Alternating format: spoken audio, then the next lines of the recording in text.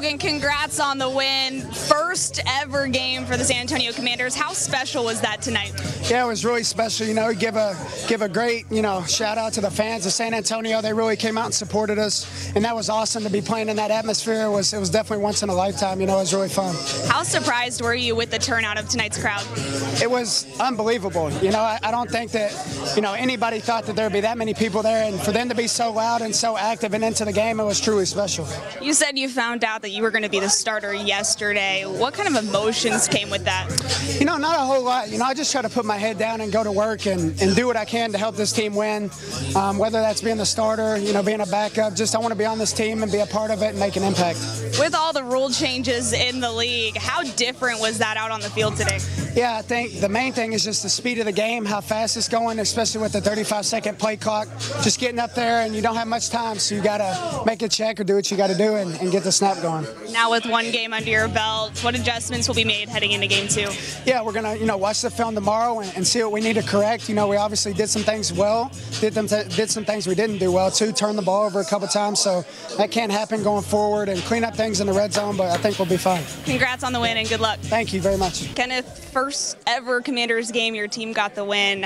How special was that for this team? It's huge, starting the season off, that's how you want to start off. You want to start off on the right foot, so to go out there and get the win today, first one of the season, it just points us in the right direction. Now it's just, continue to work. Not only just the win, but you scored the first ever Commanders touchdown. What was that feeling like for you? It was big. I think, like I said, the offense, they did a great job just kind of grinding it out through the 4 quarters. And then, like I said, hats off to the defense. They really kept us in the game. So I think, everybody kind of got to see the backfield, and everybody can do something special. So I think whoever's in is going to make a play, and I think that's what's going to get us through the season as we start to make things click. How different was it being out on the field with all the rule changes? It wasn't really too bad. Like I said, we had the whole training camp to kind of adjust to it, and the scrimmage, so not too bad. I think guys adjusted really well, and we were able to go out there and just play. It's much faster paced. Do you enjoy that? Yeah, for sure. You got, like I said, keep everybody on their toes, and as we start, rolling throughout these weeks of the season, I think offense will start to click, and if we can get that fast tempo up, I think that would be good for us. Now with one game under your belt, what adjustments do you think the team will make heading into game 2?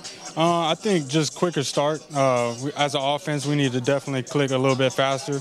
The defense, they got us this W today, making play after play when we were kind of slow up and down the field for especially the first half.